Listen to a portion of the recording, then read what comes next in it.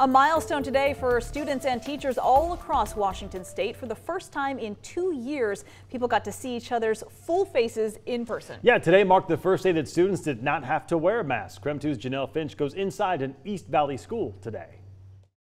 Standing outside of Trent Elementary, kids ran off school buses shouting "Freedom finally" and celebration in response to the first school day with no masks. Some students are still opting to wear their masks, and teachers are encouraging their classrooms to be respectful of everyone's choices.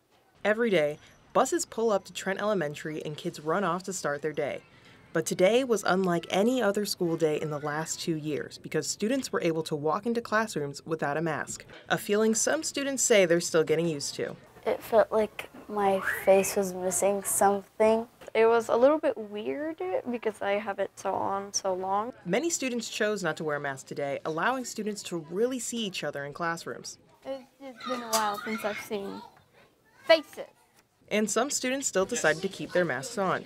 Teachers reminded students to respect everyone's choice to whether or not they wanted to wear a mask. If we're giving somebody a hard time because they're wearing a mask, is that kind? No. Does it make them feel better about themselves? No. Okay, what if we're giving somebody a hard time because they aren't wearing a mask? Is that kind?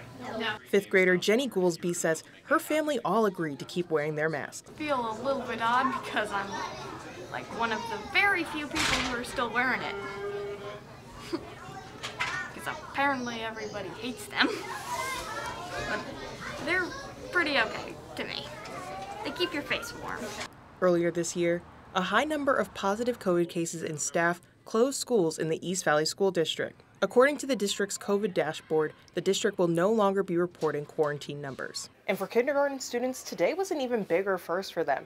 Some of them walking into their classrooms actually said this was the first time they could remember coming to class without wearing a mask. In Spokane Valley, Janelle Finch, KREM 2 News.